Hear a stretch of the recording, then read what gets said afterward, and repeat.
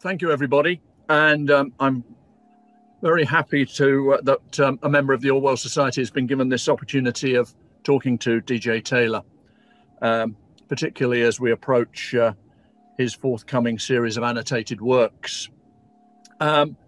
6 years ago, in April 2015, Sylvia Topp, the biographer of Eileen, Orwell's wife, and I walked into walked through the doors of the Lytton Phil in Newcastle.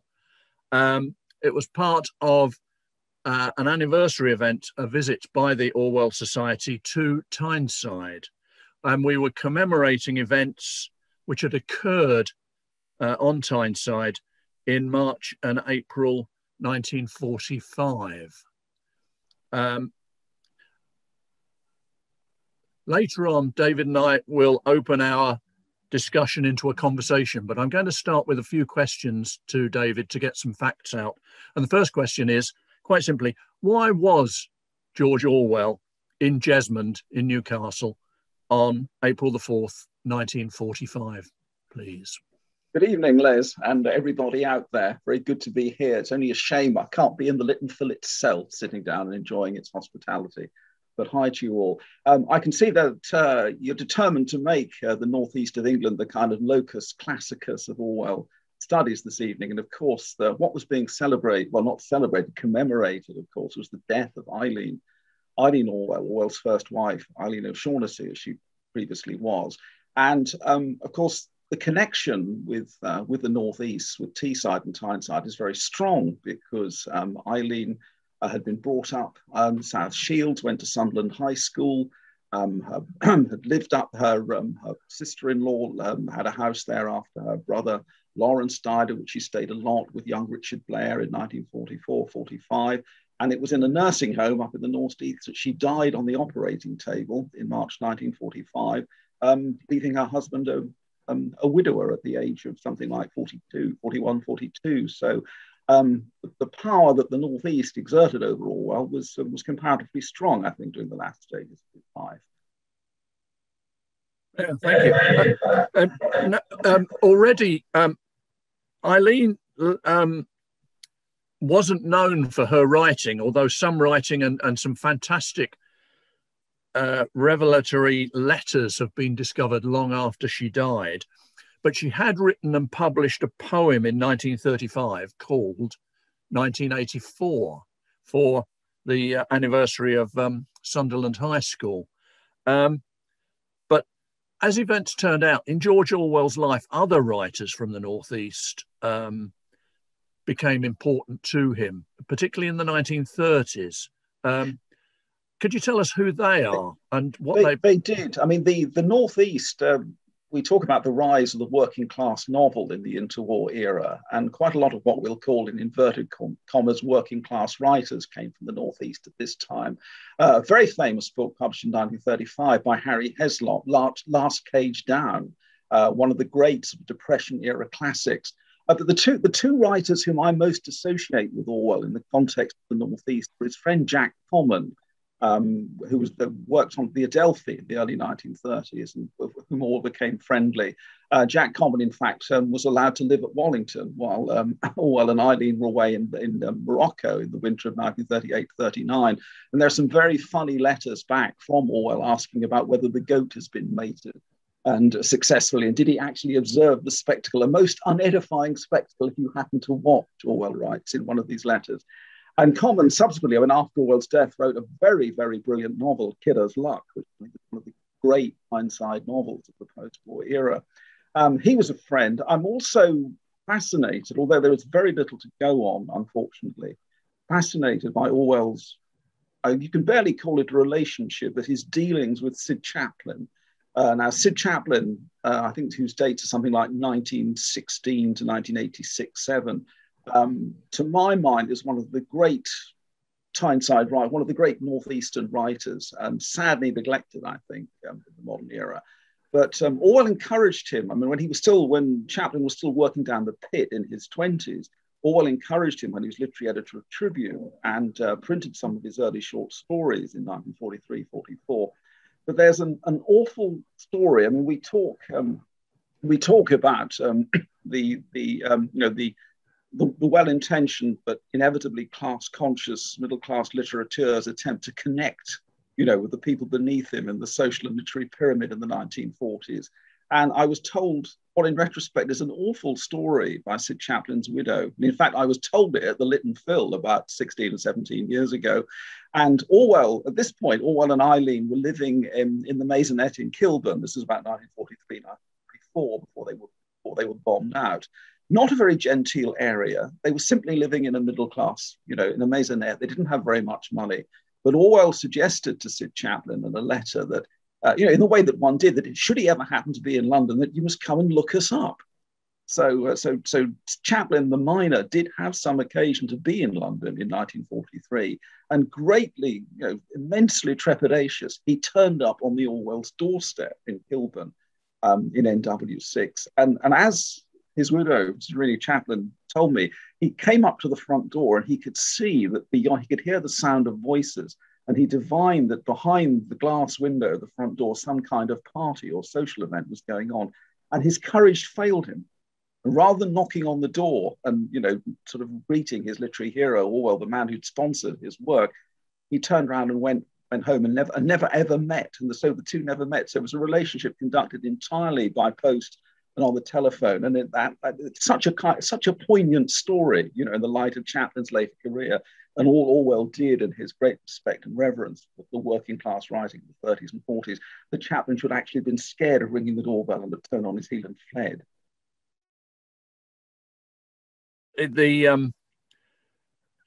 There's a great book about Orwell and Arthur Koestler by Jenni Calder called Chronicles of Conscience, which has got a good chapter in it on Orwell and factual reporting. And I'm not sure if they mention in there sort of the last factual sort of association with this area is Mark Benney and his book Charity Main. Mark Benney, very strange character, had become a mine manager late in the war and wrote the novel about it, which Orwell gave a very good review to. But there's a whole area there to be explored of still on Orwell and reportage. And just by chance, it takes us back to that northeastern area. Charity Main, I think, is meant to be slightly nearer to Durham than Newcastle, but it's worth checking out. But if we go back in history, and I'm now going to force this connection, there is one more Tyneside connection, a last literary connection. During World War I, a Russian naval engineer had worked on Tyneside. His name was Yevgeny Zamyatin. When he went back to Russia, he wrote a novel about the people he'd met called The Islanders. But later on, when he went back to Russia and he developed from a naval engineer into a novelist, he wrote another work which would become very significant both to Orwell and also to Orwell's critics, who sometimes allege that Orwell plagiarized it. Not that I believe that. But if you could tell us about Yevgeny Zamyatin, please. Well, the novel We was, I think, at least predates, certainly for dates in the early 1920s, as far as I recall. And various curious editions sort of floated around and translations. And it was one of those novels that became, I think in the 1940s, became a kind of fetish for Orwell. It was something he was trying to get hold of. He knew at second hand of its importance, but he didn't actually read it until a French translation turned up in 1946, whereupon he wrote about it avidly, again, I think in an essay in Tribune, and also pressed it among publishers. I mean, he tried very hard to get Fred Warburg to publish it at Secker and Warburg in the later 1940s. It's a fascinating novel. I would not say that. In fact, a new English translation just come out, which I bought earlier this year. I wouldn't say that Orwell plagiarizes in any respect, but it certainly fits into, there's a kind of, if we're looking at the chain of literary association from which ultimately leads to 1984, there's a very significant review written, I think, at the height of the Blitz in 1940, where Orwell reviews a selection of early 20th century dystopia Wells. He reviews Ernest Bramer's The Secret of the League, Jack London. And you can see that he's kind of beginning to think his way into the sort of mindset that was produced in 1984. And I think that We is another one of those novels that fits into this framework. I mean, it's set in a future that has gone wrong, where people have no individual identities but simply referred to by their numbers. There's the illicit love affair, there's the mind control, there's the all-seeing state surveillance. So it fits in very firmly into the framework, I think, which 1984 was conceived and nurtured. Yes. And there's always the outside possibility that Zamyatin had met Eileen's father. Eileen's father was a senior customs officer on Tyneside, and Zamyatin must have liaised with him, or could have liaised with him, on the release of the icebreaker boats which needed to be sent to Russia. So there's always the possibility that she herself had met him. When Orwell took the Gleb Struve's book home to read about Russian literature, which is where he first heard Zamyatin's name, it's possible that Eileen picked it up and realized, this is a man that I once met, but we're not so sure. But there's an awful lot about Orwell, and specifically, you've given your title, Annotating Orwell. His work can be read simply, but it gains an awful lot if we know what Orwell was reading and thinking. In fact, there's always more to be discovered. In fact, you're going to write not an updated version of your biography of Orwell, but you're going to write a completely new biography of Orwell. That's right, because yes. so much has been discovered about him. And I've noticed that last year or the year before last, when Dorian Lynskey published his book, The Ministry of Truth, he called it a biography of 1984. And similarly, when you published your book on 1984, you subtitled it a biography as well. Do you think that biography is the best way into Orwell's reading Orwell's works? I think I suppose I would sound very pragmatic about this, and I think whatever methods you think are the best ones, then those should serve.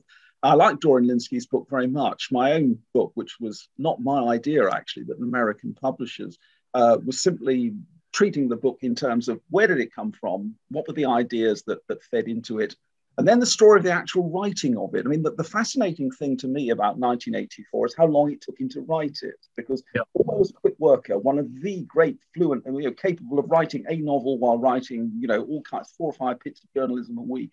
And yet, given that he got the idea of 1984 from watching the Yalta Conference at the end of 1943, it took him 5.5 years from the original conception to the actual publication. Now, I know a lot of that time he was in failing health, he wasn't well, and he was relocating himself to Jura with all the logistical problems that entailed.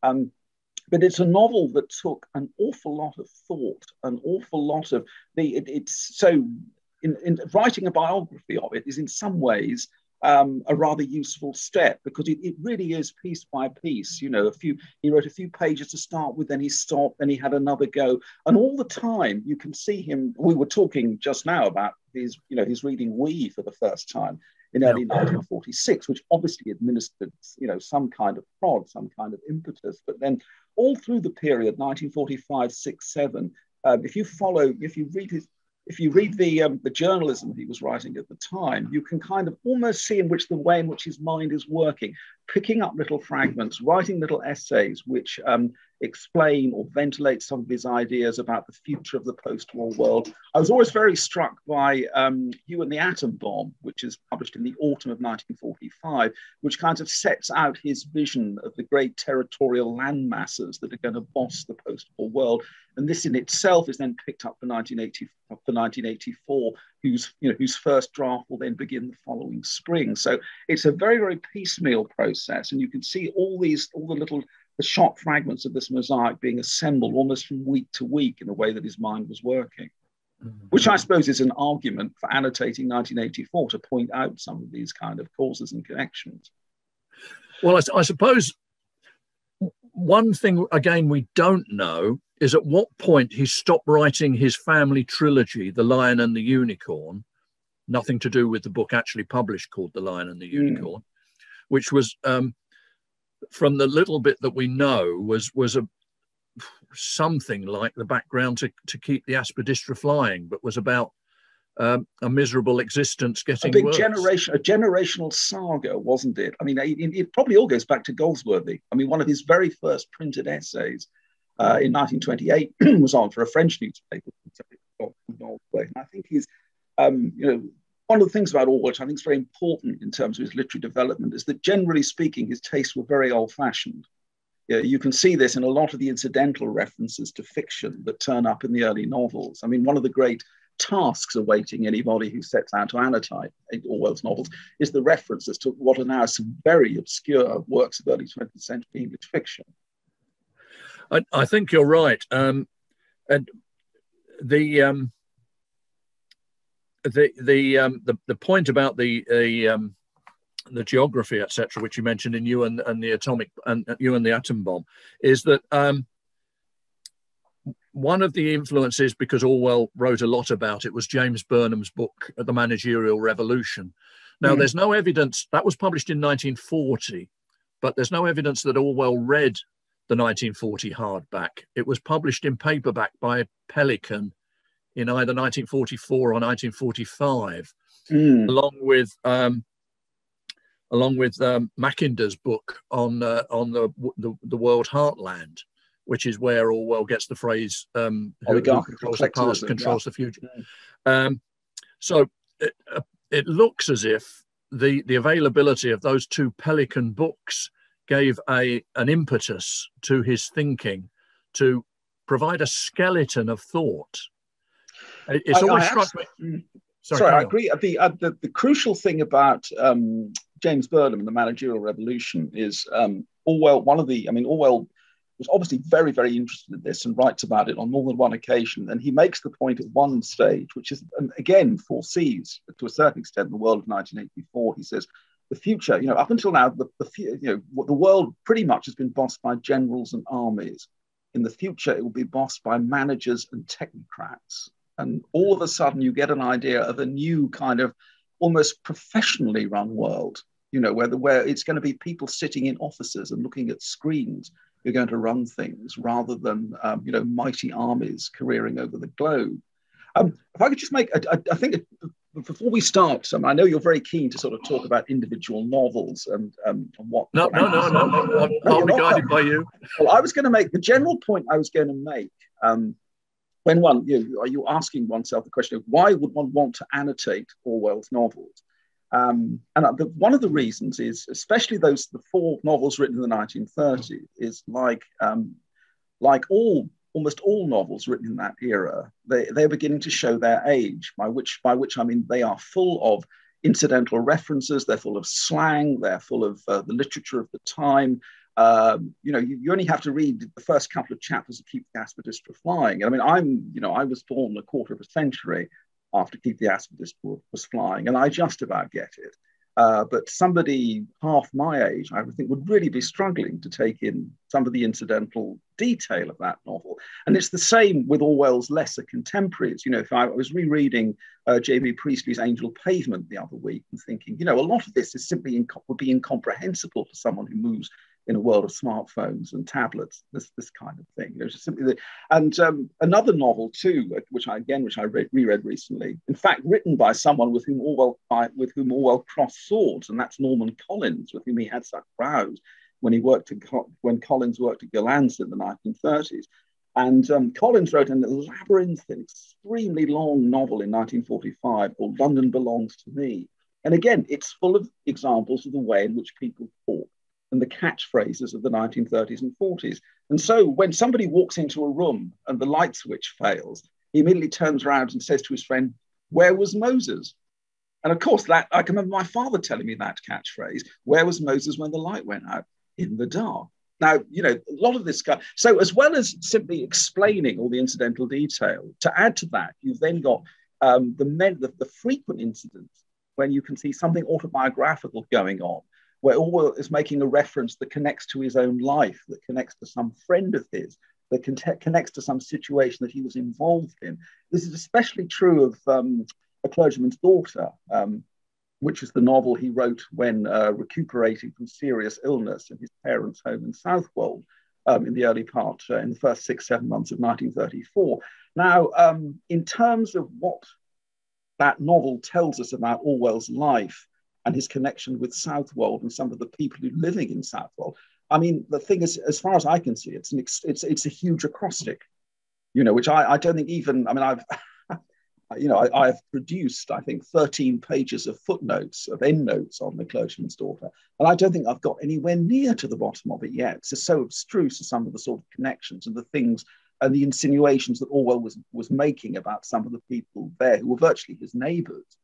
Yes. It's full of private jokes. It's full of little vendettas he's pursuing with local people. It's full of sort of sly references to his emotional life. And yet none of this is particularly apparent on the surface.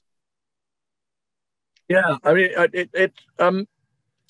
and yet there's a very strange feature about A Clergyman's Daughter, which is he calls it Knipe Hill, which sounds like one of the Five Towns from Arnold Bennett's novels of the Five Towns. I've forgotten which one of the not Five Towns I'm thinking of, but it definitely sounds like Knipe. Yeah. But I mean, Orwell did have what Arnold Bennett called the interestingness of experience. And somewhere he said, "Oh, I've got all these things and I want to get them in." I think that's certainly true of. I mean, just to give you an example, I mean, without boring senseless anybody watching here who hasn't actually read A Clergyman's Daughter, who hadn't read it recently, to take one example is how he goes around naming his characters. I mean, the number of private jokes that go into simply the names of some of the minor characters. To give you an example, I mean, there's a minor character called Dr. Gaythorne. Now, it just so happens that Gaythorne Hardy is the family name of the Earls of Cranbrook, who happen to be the local magnates with whose sons Orwell had been at Eton with. There's a marvelous, there's the wonderfully named Miss Mayfield, the elderly lady who probably won't contribute any money to the upkeep of the church. And this is in the great Victorian figurative, giving characters figurative names like Dr. Filgrave, Trollope's doctor, or Mr. Blodyer, Thackeray's literary critic. There's that. There's also the religious grounding of it. I mean, you need to read several very serious books about the Anglican Church and its controversies in the 1930s to be able to get to the heart of what Orwell is saying about religious. I mean, he really was, this was the time in his life when he was going to church, as far as we can tell, quite seriously, taking in the church times and keeping up with Anglican controversy. And in fact, the first 70 pages of The Clergyman's Daughter is a real kind of, a really quite sort of learned investigation of some of the problems that English Christianity was going through in the early 1930s. Yeah, there's a superb scene where Dorothy is making clothes for the children's That's show. Right, with Victor Stone, the audience, and they talk to each other in terms of so she says, "I think yours is hymn 31. Each night I pitch my tended base march near a Rome." Now, you have to be quite sort of au fait clerical matters in the early 1930s to be able to write that kind of thing, I think. But it's the same when you get on to Keep the Aspidistra Flying, which is full of people who've been given names of Orwell's friends, or full of terribly sort of sly incidental references that need decoding. I mean, I always pride myself on being the first person to have discovered this, but there's the wonderful poem, where he stands in the bookshop from the window trying to write the poem, which is based on St Andrew's Day, 1934. And it's the final lines, I always maintain, are the first reference in English poetry to a condom. The sleek, estranging shield between the lover and his bride. 1936, that was published. I don't know of any earlier reference than that in English poetry. I may be wrong. No, it's a good point. But what I went back to while I was thinking about this event was again in A Clergyman's Daughter, looking at the teacher, Mrs. Creevy, for whom Dorothy goes to work, a most dreadful woman, the way she cuts up the eggs for breakfast. But it reminded me of something that Orwell wrote in his essay on Charles Dickens. He said, when he produces a really subtle and damaging portrait like John Dorrit or Harold Skimpole, it is generally of some rather middling, unimportant person. And it struck me when I was reading about Mrs. Creevey, that again, Orwell was doing the same thing, but she's a minor character, and yet he's able to skewer her. Does he lose some of his strength by this attack on minor characters in these early novels, and later on, Animal Farm in 1984 becomes so much greater because he is able to concentrate his powers on the more significant figures? I think there is something in that. There is a kind of sense, certainly in some of those early books, in which he's doing what I remember once. Alan Ross, I think it was, who reviewed an Angus Wilson novel and said that the trouble with Wilson was that, amusing and intelligent as he was, that his theory of characterization was merely bayoneting corpses. In other words, his characters, the ones he didn't like, he so clearly didn't like them that they were pinned to the page in a way that robbed them of any kind of individuality.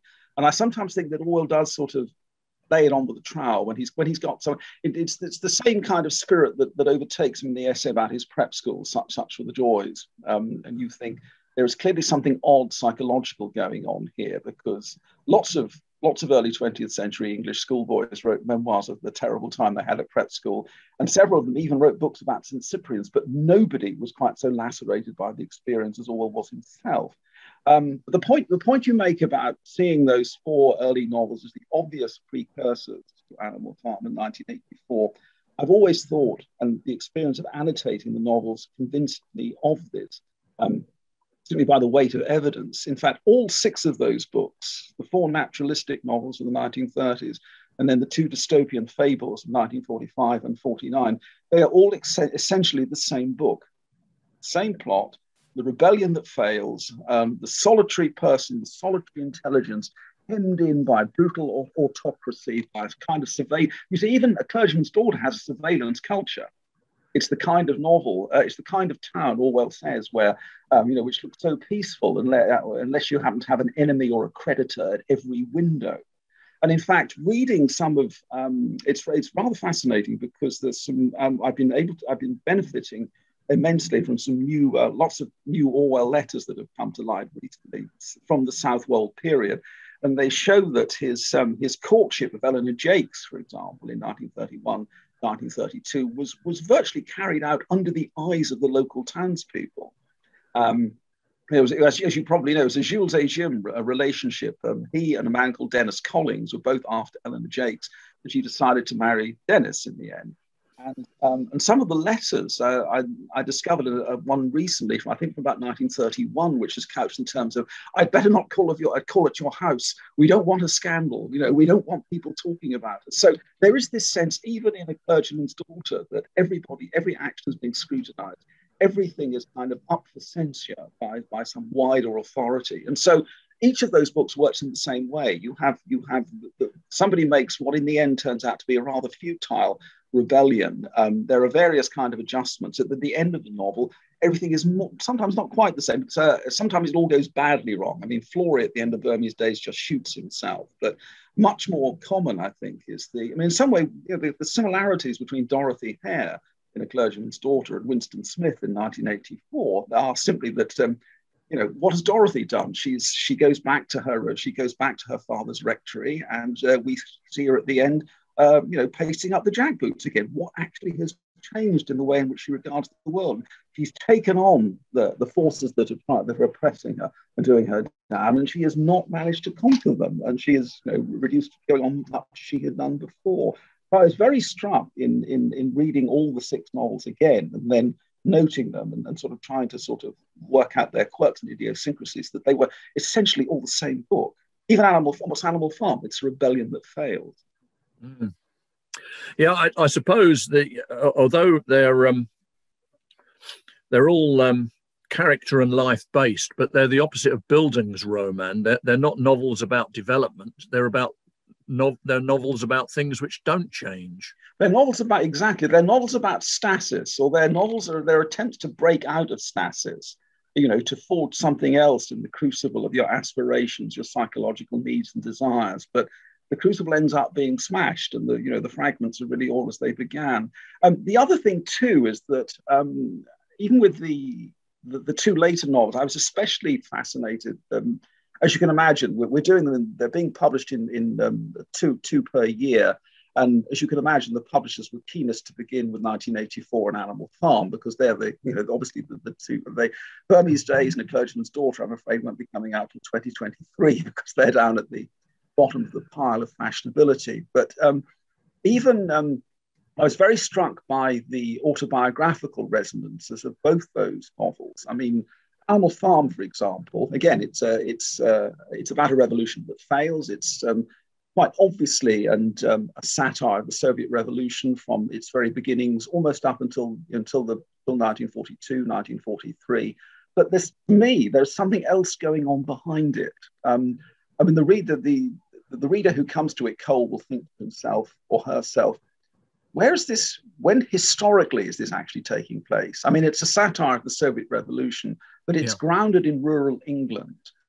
Mr. Jones of the Manor Farm and his wife, it's almost unmechanized, that farm. Farmer Jones and his wife have a lithograph of Queen Victoria up in their front room. Even the newspapers that the pigs take in, when they begin to they begin to become anthropomorphized. They are the kind of publications that ordinary people were reading around the time of the Great War, John Bull, the Daily Mirror, that sort of thing. The more I read it, the more I began to see that it's actually Orwell is recreating the South Oxfordshire of his own childhood. So as well as being a satire of the Soviet Revolution, to me, Animal Farm is actually a paean to his lost Oxfordshire boyhood. He was roaming the hills with Jacinta Buddicombe during the times of the Great War. So in other words, it's set historically 30 or 40 years at some point between some of the incidents in Eastern Europe that it's satirized. The Daily Mirror you're mentioning there is obviously an old Daily Mirror. It wasn't the Daily Mirror of World War II, which was a radical. No, very much not. No, it was the kind of thing that respectable bourgeoisie would read, i.e. the pigs who have just taken over the management of Manor Farm. But there's the same autobiographical underpinning of 1984 when you get to all the Golden Country passages where he's frolicking in a sylvan setting with Winston and Julia, because this is something very ancient in Orwell's personal life, which again I think goes back to the hills above Henley with Jacinta Buddicombe around the time of the Great War. Orwell's friend Tosco Fievel made the point that he tends to let himself go stylistically when he conflates his love of nature and his feelings towards women. And this is a leitmotif of 1984 and some of its, the passages out of the countryside when Winston and Julia are off on the Sylvan Trail. I think you're right, but this tendency of Orwell to use the rural idyll as an assault on the totalitarian vision is even earlier. I mean, it shows up in the 1938 review of Assignment in Utopia by Eugene Lyons. A really black comic assault on Stalinism. But the principle is, imagine that you're running a sweet shop and you've been convicted of sucking the humbugs and putting them back in the jar. It's all based again on the rural village that Orwell would have known, walking out with his sisters and his friends from Henley-on-Thames and Shiplake into the surrounding countryside. But it's another one of those features which he was prepared for long before he began writing 1984. It was part of his immunization of himself against these threats. Orwell's nature writing, if we can call it that, is quite interesting. And again, reading the novels at a single stretch, one notices just what happens to his style in the period from which he began writing to the two novels of the later period. Because some of the imagery, some of the metaphor, the figurative language of, for example, Burmese days could almost be written by some, sort of wild era aesthete.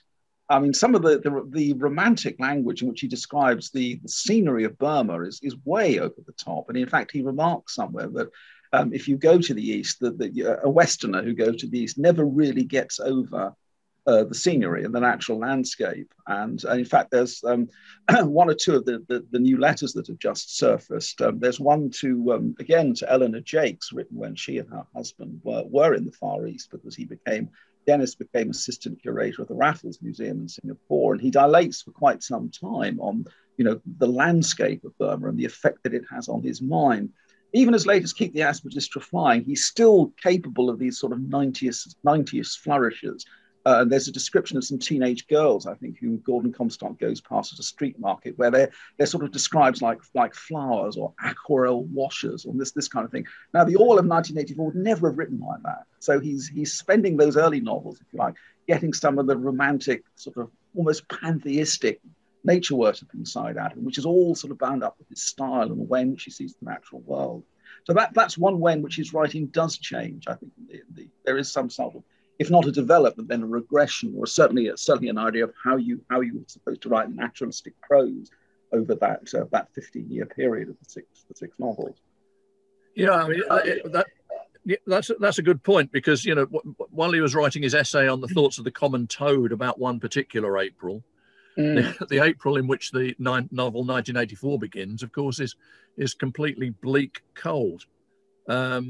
He was able to divide the two completely and make 1984, the meteorology of 1984, something specific to it, until they get out of the town into the countryside, the golden country, as you've spoken about it. I'll take a point here. If anyone wants to raise questions please do it by using the chat button at the bottom, which will put a text up the side, and I can, as appropriate, feed them to David. At the moment, the only message I have so far is break a leg.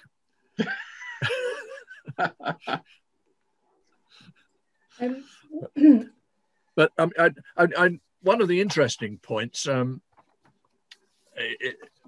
think you've raised somewhere else is where small phrases and small ideas reoccur. One of them is references to everything is dead, I am dead, you, and finally 1984's We Are the Dead.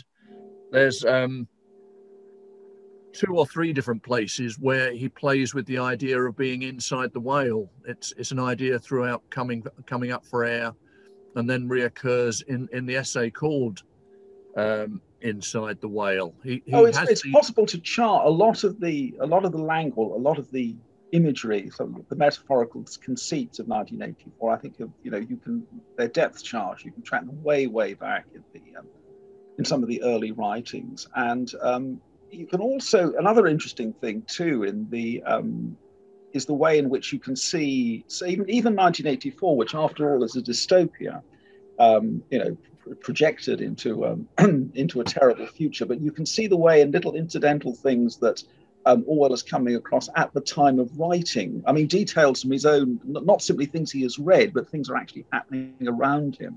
I mean, he was, I would think, about halfway through the first draft of 1984 in the spring, it's probably June of 1947.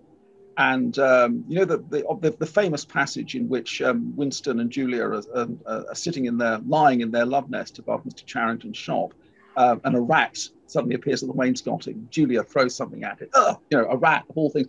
And she then sort of begins to lecture Orwell. It's a terribly kind of graphic piece of dialogue. She says, in some of the proletarian districts, a woman can't leave her baby for 2 minutes before the brutes, and they always go for the. And then Winston says, "No, stop! Don't say any more." And in Orwell's diary for June 1947, we find a reference to a newspaper, that Ardlussa, the nearest town from Barnhill Farmhouse, where 2 children bitten by rats in the face as usual. And so clearly, there's no way of knowing, from what survives of the draft, when he actually wrote, the actual date on which he wrote that passage. but it's too good to be true, that connection between having read something in the local paper and then feeding it into the. But some of those stimuli go back, a decade and a half. I mean, I've written before about the origins of when the famous scene in the Ministry of Love when Winston is sitting next to a prisoner who's obviously starving, and the man next to him brings out a piece of bread and tries to hand it to the starving man, whereupon the telescreen erupts and goes, Bumstead J2173, let fall that piece of bread. Now, this is a reference to a man called Jack Bumstead, who was the son of Mr. George Bumstead, the Southwold grocer, whose premises almost abutted the Orwell's parents' house in Southwold, High Street, in 1933, 1934. So 15 years later, Jack Bumstead's euphonious Suffolk name had stuck in Orwell's head to the point that he was able to introduce it to the name of a minor character in a dystopian novel. That's what I mean about kind of picking up bits of debris and then sort of carefully repositioning them in something you're writing, in this case, a decade and a half later. Yeah. We've had one question, which is quite a simple one, although even this is how long was Orwell on Jura? It was mentioned in a talk by Michael Morpurgo the other day on Point of View. Right. Well, couple of visits, couple of holidays to sort of suss the place out. Then arrangements had to be made, facilitated by his friend David Astor. Took up residence properly for the summer of 1946. Left it again in the autumn to go back to London for the bitter winter of 1946-47, which Orwell was actually convinced that was what fatally ruined his health, having sort of, the London the London chills of 1946-7. Returned in April 1947 to get on with writing the first draft. 1940, taken off to Haymarsh Hospital after he got ill, returned to Jura, finished the final draft, left Jura in January 1949 and never went back. So in terms of actual time spent there, not a huge amount, but the very decisive influence on his life, obviously the place where he finished his final novel and the place where he, more or less killed himself to write it, I think it's fair to say. I think there's a question, no one's quite sure if he actually spent a week or two in the autumn of 1945 there. That's right. There is he certainly had a holiday. There is some doubt as to whether he went up before that, I think, and did a rec. He certainly went there on holiday in 1945, but the first proper stakeout was in 1946. Yeah. Now, in your annotated editions, are you going to do the 3 books of reportage? No, not. It's just the 6 novels. Just the 6 novels. I mean, because Gilbert Mackay has asked, how does a work like Down and Out in Paris and London link to his later work? How does it link to his later work? Well, I suppose the answer to that is that ultimately it's all of the piece, and that the sensibility you see forging itself in the early 1930s is being true to itself 15, 16 years later when he gets on to 1984. I suppose in terms of actual sort of, I suppose one could,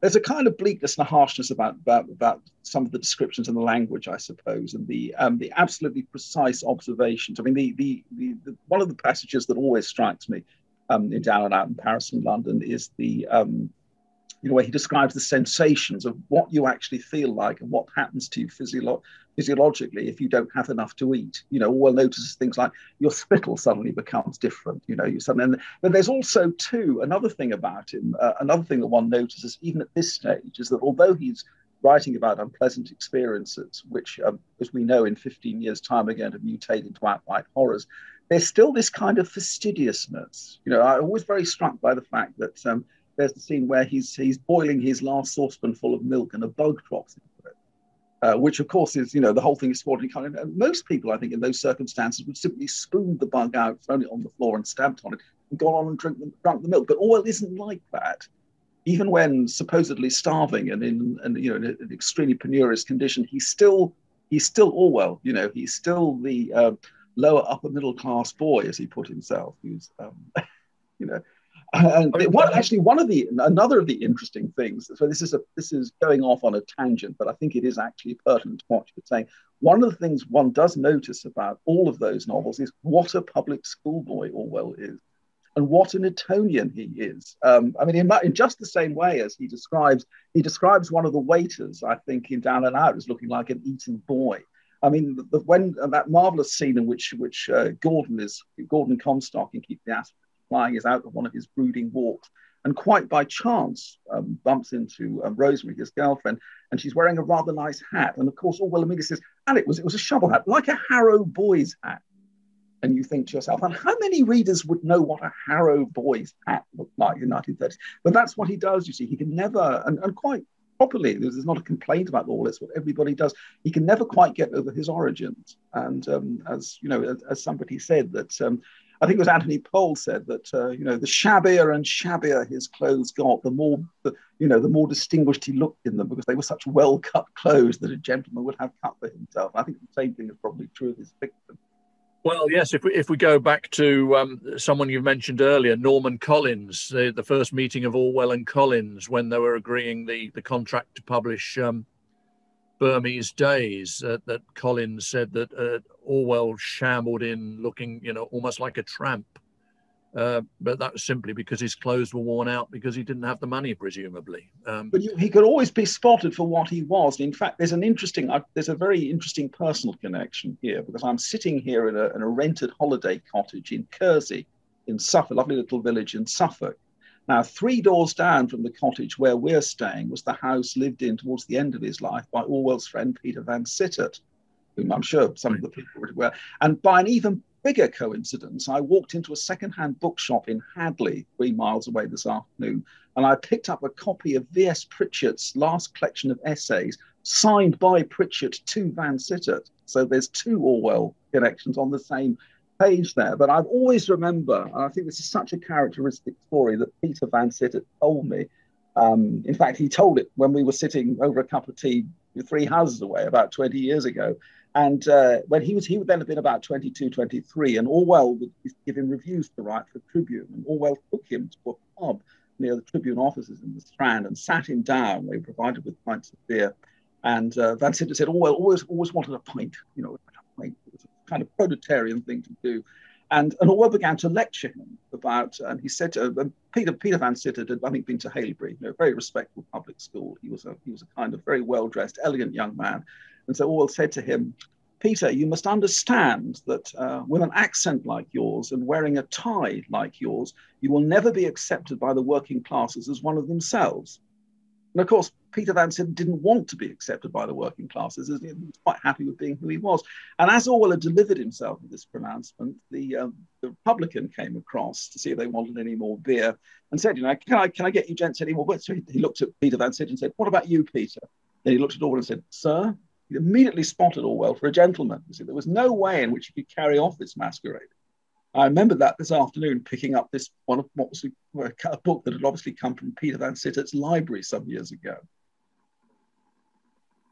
If we go back to Down and Out in Paris and London, there's an incredible phrase in there, which came back to my attention because somebody tweeted it earlier this week.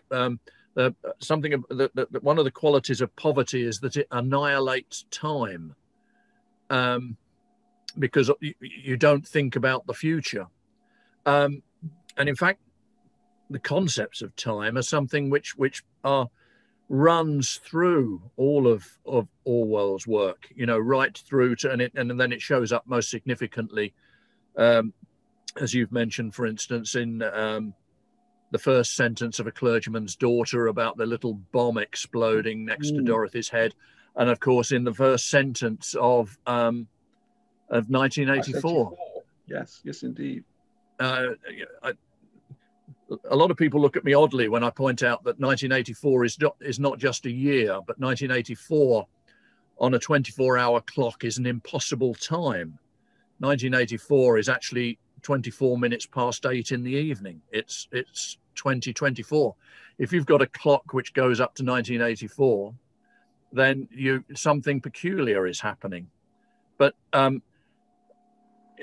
it's one of those elements which isn't so well known. But I've got an anthology of essays, but I think there was some sort of symposium in Washington, D.C. in 1984 where Bernard Crick was there. And there's one guy just looks at all the references to time in 1984. One of the significant things is that Winston never knows the time himself. He always relies on external devices. It's the telescreen coming on and waking him up, or the person who has the clock in the Charrington's room is wrong. But O'Brien has a wristwatch. That's power. That's being in the inner party for you. See, you're not merely controlling the past and the future. You're controlling time itself, I suppose. Yes. But though the novels are full of, I mean, I suppose it's.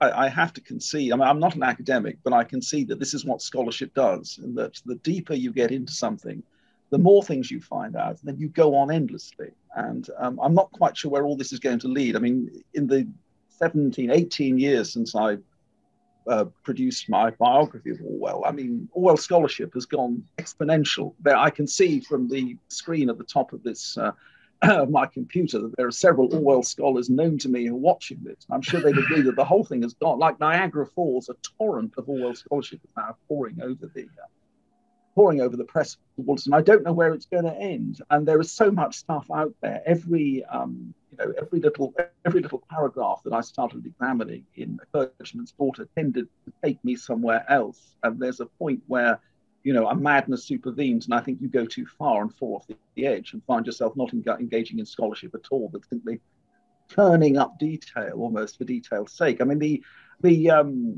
just to give you an idea, the last 2 or 3 years have resulted in many more Orwell letters coming to light, letters to Brenda Salkeld, letters to Eleanor Jakes, letters to Cyril Connolly, this kind of thing. And each of those collections is probably worth a book in themselves.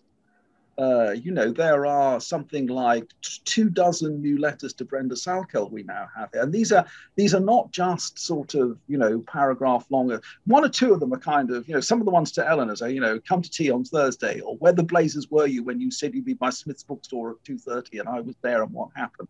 But some of them are really long and detailed. I mean, I've just come across a wonderful letter to Eleanor, written just after he's come back from Spain in 1937. And it sets out in 3 pages, more succinctly and more kind of epigrammatic than I've ever seen before, what he thinks about Spain, what he saw there, the Spanish situation and the politics. Now, this is probably worth several scholarly articles, I would have thought, but I know that it'll probably be a couple of paragraphs, if that, in, Orwell 2.0, which is fermenting as we speak. There is so much stuff out there. In fact, you mentioned earlier, Les, you mentioned Dorian Lynskey's book, and I did a podcast with Dorian earlier this year, in which he asked some question about, he took some particular theme, as people do, and said, what do you think of Orwell? What Orwell thought of that? What does Orwell's work tell us about this? And I said, well, actually, Dorian, in some ways, it's a bit like the Reverend Lovejoy in The Simpsons, when he's asked, what does the Bible say about this? And he picks up the Bible and goes, well, the Bible's got a whole lot of stuff in it, and you could use it to explain almost anything away. And sometimes I think looking at those 20 volumes of the Peter Davison's wonderful edition, which of course have now been expanded, there's a 21st volume, and there's enough other stuff out there to fill a 22nd and a 23rd. I sometimes think that it would be possible to make a case almost for anything. If you filleted your evidence carefully out of those mighty works. I mean, somebody was asking me just the other day, an American correspondent who picked up something that the late Christopher Hitchens had written about Orwell in the New York Review of Books years and years ago, was asking about what Orwell thought about Spain. And of course, ultimately, Orwell's views about the Spanish Civil War, in which he'd fought and been shot through the throat and nearly died, at the hands of a fascist sniper. In the end, Orwell's views about Spain were extraordinarily nuanced and objective in a way that you would think almost impossible for someone who'd been shot. And he said to Anthony Powell, I think at one point, he said that yes, obviously it was a great struggle between right and left in Spain in 1937, but really, Orwell said, the army you ended up fighting for in Spain pretty much depended on where you lived. And so, he's almost, you could make exactly the same point about the English Civil War, but to find, an actual a Spanish Civil War ideologue who'd been chased out of the country by the Soviet hit squad, actually, being as objective of that about the Spanish Civil War is really rather astonishing. Did he mean that, for instance, that Madrid was more sympathetic to the communists and Barcelona was sympathetic to the anarchists, or was he thinking of an even smaller scale? I think he was simply meant it in terms of political geography, in that certain regions went certain ways because of the the forces exerted upon. I mean, rather in the same way in the English Civil War, if you lived in Cornwall, you supported the king because Cornwall supported the king. Small, poor, rural. I think he was just making that. He also said, that he said there was no case to be made for fascism, but there was certainly, he said that objectively certain individual fascists had a case. And that's an extraordinary thing. It was almost on a par with the essay about not being able to dislike Hitler or to hate Hitler, when he reviews Mein Kampf. There is some extraordinary stuff in there that needs sedulously unpicking, and could be unpicked and unpicked. And then those unpickings could be unpicked as well. I mean, I'm sure the Orwell Society Journal is well on the case about all of this, but I sometimes look at the wealth of material myself, oh dear me. Yes, and yet in other ways, Orwell had to control himself. I think that after 1943, when he wrote "Looking Back on the Spanish War," he remained relatively quiet on anything that was happening in Spain.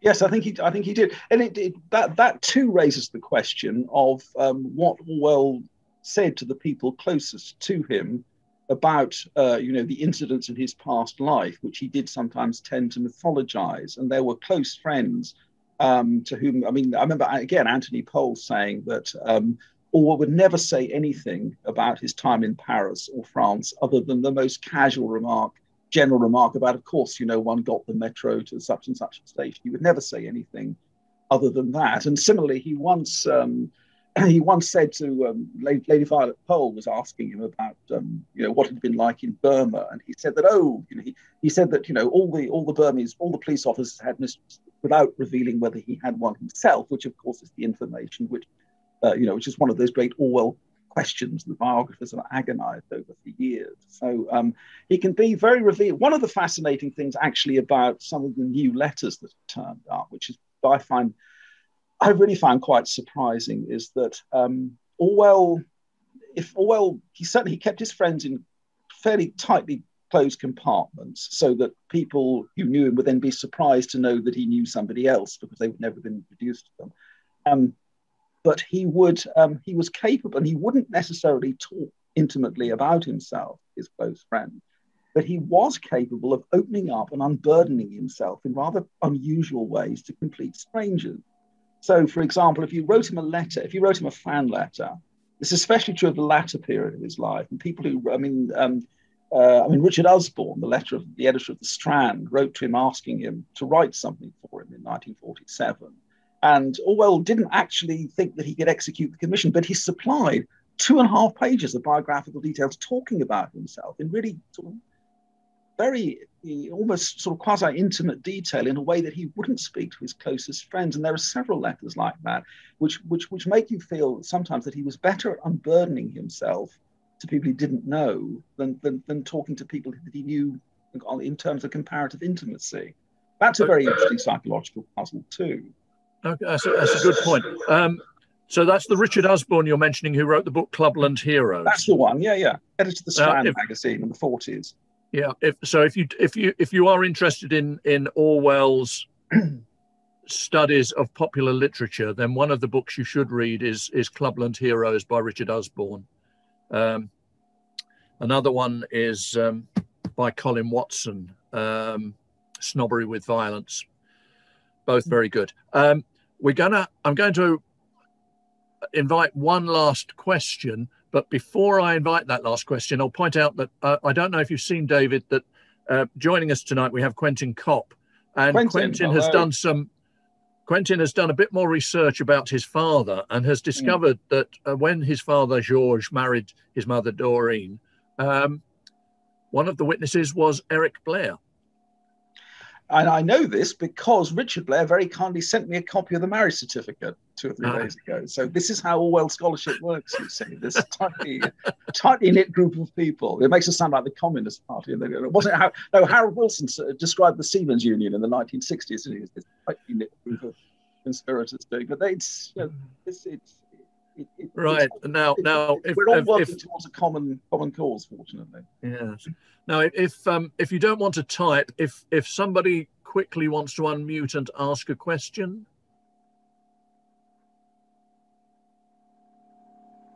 Okay, Michael King. Thanks, Les. Very interesting evening. This very interesting indeed. I've been doing a bit of research recently into the now deeply unfashionable poet Alfred Noyes. And in 1940, he published a novel called The Last Man, very close to Orwell, one of Orwell's earlier names for 1984. And Orwell wrote a terribly complimentary review of this novel. I can't get hold of it. It's almost unobtainable. Just wondered if you footnoted that at all, David, in your, or going to in your 1984. Well, you see, this is what I mean about the tendrils of Orwell scholarship, Michael, going out in all kinds of different directions. I mean, there are all kinds of I mean, another one which is always supposed to have had an influence on him is Swastika Night, published in, I think, 1937. We can't prove that he read it, but it was published by the Left Book Club. It's quite possible that Gallant sent him one. We just don't know. It's so, you know, I you know, speaking professionally, the way in which novelists' mind works are almost beyond comprehension sometimes. You know, the way in which phrases, titles are picked up, the way in which, you know, you have something written on a piece of paper from 10 years ago that you think, I'm going to make use of this sometime. I don't know quite now how I am. In fact, I'll give you an example.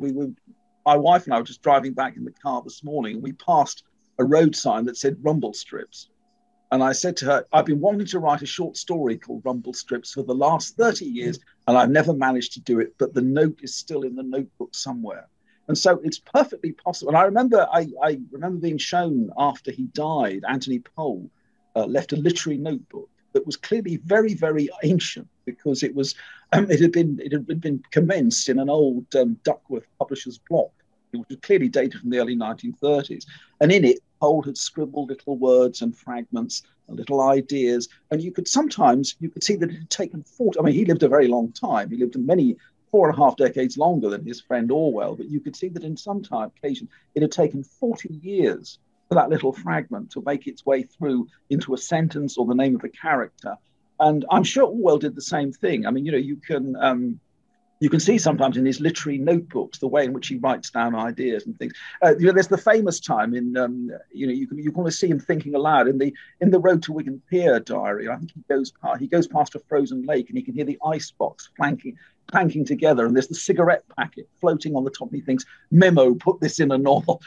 I don't recall that he ever actually did, but clearly, you know, that was the way his mind worked. It'd be quite possible if he'd lived another 5 years, if he'd ever written a smoking room story, you know, the fragments of which were left at his death, the story about the young man coming back on the boat from Burma. Who knows, perhaps that image would have come into it, because that is the way that novelists' mind works. Yeah. Minds work. Thank you very much. But the nice thing is, very much. that's a wonderful piece of detective work, Michael. I congratulate you on that. Thank you.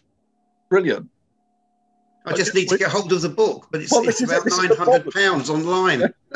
This is the problem, isn't it, about some of these obscure items from way back, I'm afraid. I said that was going to be the last question, but someone called John is waving his hand. Do you have a question, John? John McManus is my name. It's just not all on the screen. Thank you. The relationship with Jack Common, I think, is fascinating. And it seems that they approached each other from completely different perspectives, in that Orwell was a middle-class man who was contemptuous of his class and desperate to identify with a working man. And Common was a working man who was terrified of betraying his class. And that seemed to be a dynamic within them. And I just wondered if you think there's anything in that. I think that's very interesting. I mean, I'm always very struck by Common's description of how they first met when Orwell turned up at the Adelphi office. I think they had a cup of tea and a cigarette. That was the way in which you kind of made friends in Bloomsbury in those days, the early 1930s. And I think that Common, it was very interesting on Orwell's class consciousness, I think, at that point, in the way, I mean, to me as a subject of huge fascination. I must admit, Orwell, I mean, I'm sure theses have been written on Orwell and the working class, but the way in which he was determined, not only was he determined to identify with people like Jack Common, but he went out of his way. I mean, I was telling the Peter Van Sittert story earlier. He had a habit of taking people, middle-class people that he knew didn't like pubs. He had a habit of taking them into pubs, noticing their discomfort, and then kind of lecturing them about it. You see, there's a marvelous story. He had a colleague at the BBC called John Morris, a fellow producer, whom he got on very badly with. They just didn't hit it off. They were both from the same social class, and always very suspicious of him and used to criticise him.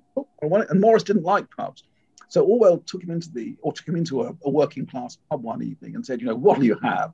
And Morris, who didn't want to be there, so I'll have a pint of bitter. No. He said, I'll have beer. To what said, oh, you betrayed yourself there. And Morris said, what do you mean? You've given yourself away there. No working class man would ever ask for beer. You asked for a pint of bitter. To which Morris said, but I'm not working class. To which Orwell said, well, there's no need to brag about it. But then, of course, as the point I was making earlier, Orwell himself was so conspicuously not at home himself in that milieu. I mean, George Woodcock writes very interestingly in the biographical sections of the Spirit, writes about there was a big sort of almost a sort of old-style Victorian gin palace around the corner from Canonbury Square, Orwell's flat, and he used to go there with George Woodcock, and Woodcock said, why did he do it? He was like a fish out of water in there. He obviously didn't relate to the people in there, and they didn't relate to him, but he thought that he was communing with the soul of the British proletariat by going in there, and it really didn't work. And so you're right. The common relationship is, I mean, it's interestingly, it's one of the closest relationships he had with an authentic working class person. They were great friends, and Common was allowed to live in Wallingford while the Orwells were away, and they were clearly very, very intimate. And Common writes very interestingly about him. So I think that's probably one of his most fascinating relationships with someone who was demonstrably outside his class. Thank you. And Orwell in turn had introduced Jack Common to Alan Clutton Brock, the art critic of the Times. Yeah, old Etonian, King's Scholar. Yeah. Yes, and Clutton Brock allowed him to live as the caretaker at his country mansion until they fell out, as apparently Jack Common fell out with many people. One has heard this, yes. Right. I think Kay is asking us to wrap up now. I'm afraid we've gone on a bit. It's 7:15. I'm sorry about this, but you see, that's Orwell enthusiasts for you, I'm afraid. Anyway, well, so we'll look forward to the first 2 volumes of your annotated editions, and I hope that we've also mentioned a few books which you'd like to read to follow up. The one which I'll have to get through a library, which I still think is very good, is William Steinhoff's The Road to 1984. I don't know what you think about that book, David. I can't say I've never read it, I'm afraid. Oh, it's in some ways it's replaced by Dorian Lynskey's book, but it's very good, particularly on the influence of Eugene Lyons. I can see that Masha Karp, who knows it, is agreeing. Yes, I can see Masha nodding. So I'd like to thank the Lytton Phil for this opportunity, and I'd like to thank David Taylor for agreeing to talk to us. It was great fun, Les. Thank you. And thank you, everybody, for attending. Thank you very much. Would you like to wrap up now, Kay? Thank you.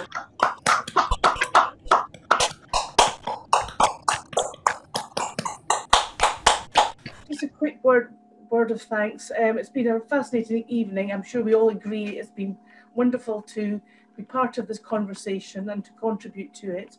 I hope the next time we meet it is in person at the Lytton Phil, and an open invitation to the Oral Society, and of course an open invitation to David to visit us again. I'm looking forward to it already, Kay. I can't wait. So thank you, everybody. Thanks, everybody, for attending, and keep reading. Good night, everybody.